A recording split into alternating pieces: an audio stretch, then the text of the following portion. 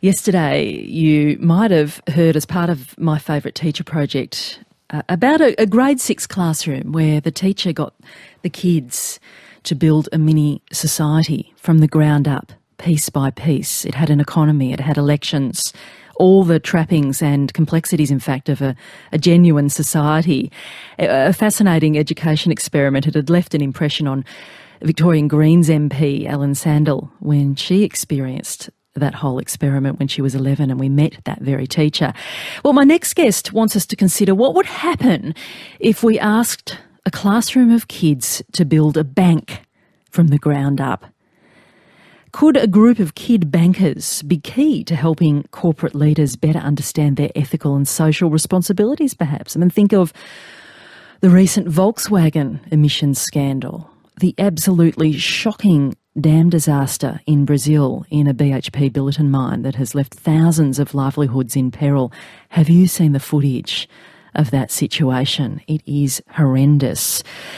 Guiding businesses and governments and individuals down pathways of clear ethical purpose has become a quest of former engineer turned business consultant Karen James. A big part of achieving this, she argues, is for people to become the leader in their own lives. She's certainly done that, as we'll hear. She's speaking at this week's Fearless Women's Business event.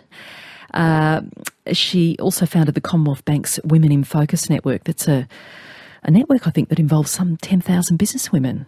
And she's the author of a new book, On Purpose, Why Great Leaders Start with the Plot. And plot is at the heart of this. Hi, welcome. Hi. How are you? Thanks for joining us. Thank you for having me. So there's this fictional scenario of a grade 3 classroom and a fabulous teacher, Ms. Malloy, who's actually based on a real life teacher in your life, I think. And she wants to turn a class of kids into a bunch of bankers.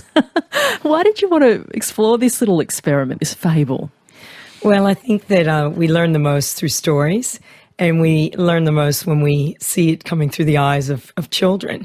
And year 3 was one of my favourite years, and kind of honed in on it because that's kind of the point of change in a child's life where the innocence can be lost. And so with Miss Malloy, who is a dear friend of mine, I did a lot of research and decided to throw at the kids the idea of building a bank based on humanity, based on justice, based on ethics, and see what they came up with. Humanity, justice, ethics. The cynics amongst us will say banks have nothing to do with any of that. Fair enough, fair enough. I spent 8 years working in a bank and believe there is a heart in every bank. It's there. It just needs to be, brought to life through community and through its customers. And at the heart of On Purpose is the notion that there are many constituents. There's stakeholders such as shareholders, but the most important one is the customer. And when you consider the customer and your purpose, it truly comes to life. And that's what the kids in Miss Malloy's class uncover.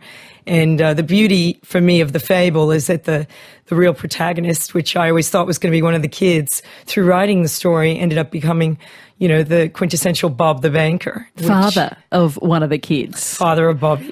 Yeah, and the kid, Bobby, the little kid, comes into the classroom thinking he's going to have all the answers and he's going to build the big bubblegum bank and it's all going to be just right because he knows exactly how to run a bank because his father's a banker. Not the case. Not the case at all. And it ends up that what Bobby learns is that often, things are happening within organizations that are just mechanical.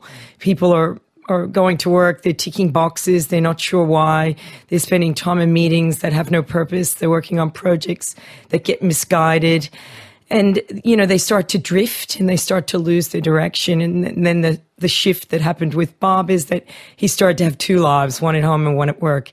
And through his relationship with his son and going through the exercise with Miss Malloy, it became very apparent to him that those must be connected to truly have a connected life. And that you must have a connection between your head and your heart, both at home and at work, if you are truly going to bring your humanity wherever you go. This disconnect between our sense of personal purpose and our sense of purpose at work is profound for you. This is at the heart of what you're trying to explore in this book, isn't it? And this acronym, and yes, who needs more acronyms, but you've thought carefully about this one, this acronym of PLOT. Yes.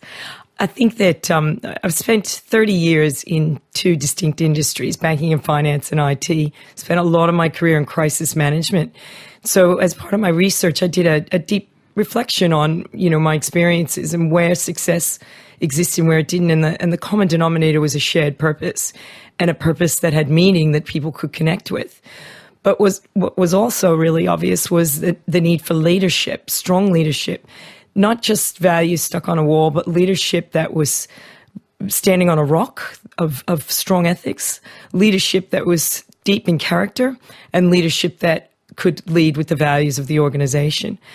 And I also saw that those two things can often go wrong, and that was obvious because it never propagated through the organization. So operationally, things just didn't make it to everybody for whatever reason.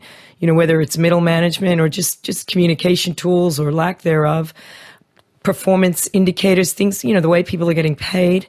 And then I couldn't get past technology. I'm an engineer, and technology powers everything in our world. And if your technology isn't being powered with your purpose, well, you're probably building it for the wrong reason. And you see that with a lot of technology builds. You end up with something that you can't understand how you got because you lost your way in the project. And that last 10%, the bit that makes that difference, it gets technology on purpose, is lost. And we just have to look at the way some of the technology we have is being used in the wrong way or off purpose in the world to fuel wars, to fuel greed, to fuel bad behaviors. So Plot represents the importance of weaving purpose, leadership, embedding it in your operations, and then powering it through your technology. And this is personal for you, isn't it? Because as you mentioned, you were an engineer. That was your first career. Why? Well, for me, becoming an engineer was a decision based on my personal decision to become the leader of my life. I didn't know that phrase at the time. I just knew at the age of 15 or 16 that I needed to have a different life than the one my mom had. I needed to be able to look after my mom. I needed to kind of break through the working class background that I was trapped in what I would probably, I think now would be called an environment of domestic violence. And I saw education as that ticket, and my mom made that very clear to me that this is your one go, and to make it a good one. And so I asked if I could be put in calculus in year 12. And I grew up in a town called Bergenfield, New Jersey, and there were only about 12 kids in that class, and I didn't have the trigonometry grade to get in. And I approached the teacher, and he said, "It's going to be tough." I said, "Well, put me in it. Just give me a go. You can drop me out if I don't make it." And I worked hard, and it wasn't easy because these were the brains of the school, 12 out of 400. And, I got a C, which is average, but it was enough. So irrelevant now, though. So irrelevant. I still think about it. See, we do, don't we? Us perfectionists. But I mean, that response at that age was, you didn't really have the language that this was this idea of exploring the leader within, of enabling the leader within in order to live a meaningful life, in order to escape what you were living in as a child. But that's what you were doing. That instinct was quite strong, wasn't it? It was instinctive, and I was also very blessed to be had to have great aunts. And my first company that I launched last year was called KBSN. K for my mother, Kath, B for my grandmother, Beatrice, S for my great aunt, Sissy, and N for my great aunt, Nini. And these women over a period of 30, 40 years mentored me, but I didn't know I was being mentored, and they didn't know they were mentoring me, I don't think. Particularly my great aunt Sissy. She has 60, 70 nieces and nephews, and she reached out to me, and I write about it in the book. She used to take me into New York City on the bus and, showed me, what opportunity can look like. And we used to have lunch on Fifth Avenue in Lord and Taylor's, and she'd say, "This is my niece. She's going to do great things." And I believed her, and she was a banker, ironically, and she believed that I could be what I wanted to be, and I think that had a big impact on me. I believe in the sisterhood, and I believe in women making a difference for other women. Not many women in engineering when you landed in there, and that presented some fascinating challenges, challenges I know about personally too. Creative challenges. Yes. Talking about inner leadership. Yeah, I didn't read the memo that there were no women. I arrived thinking there'd be lots of us. What did you encounter? Oh, well, I got there, and in year one, it's in America at the time, it's mostly math and physics, and everybody's in it together. Yeah. Year two, you hit the hardcore engineering classes, and in my first electrical engineering class, I'll never forget it. It was our first lab, and all the guys formed a circle, and Professor Sylvester, with his salt and pepper hair and beard, said, "What are you going to do, Karen?" And I looked at him. So they were actually blocking your entry? Blocking my entry. It was a joke? I don't know. Possibly not. Yeah, possibly not.